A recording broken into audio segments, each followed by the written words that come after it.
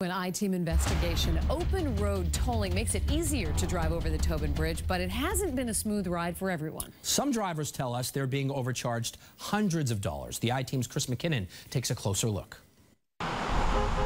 No stopping, no jockeying for the correct lane. The only thing slowing you down on the Tobin Bridge these days is traffic. No transponder, no problem. There's pay by plate. The state snaps a picture of your plate and sends you a bill. But David Babb of Lynn says there is a problem, and it's a big one.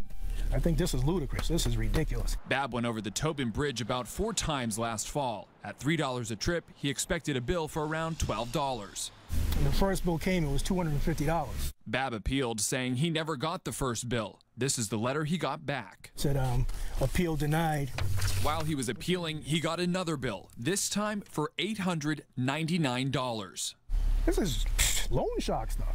And I don't know how they get away with it. When Mina Kroich of Linfield got her bill, she thought it was a scam. It was $1,500, and it told me that if I don't pay, they're going to stop my registration. Both Mina and David got hit with late fees. MassDOT charges $50 for each toll that's not paid in 60 days. Another $40 on top of that if it goes unpaid for a total of 120 days. That's highly punitive and actually makes the IRS look like philanthropists. Mary Connaughton works for a government watchdog agency. She loves the idea of cashless tolling, but before it's expanded to other toll roads, she believes MassDOT should cut back on those fees. In the early stages of cashless tolling, they should err on the side of generous for the driver, because people need to get accustomed to this. This is not just an occasional driver getting hit with these fees. The I-team obtained MassDOT records that show in just 4 months last year, the state charged $8.5 million in late fees for people who used pay-by-plate.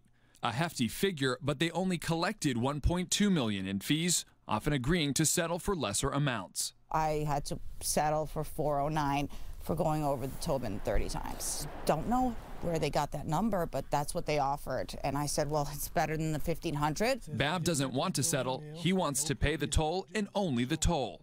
I'm not going to pay it. No way. I can barely afford living. I mean, $900 for 4 times over the Tobin Bridge? That's nuts. That's crazy.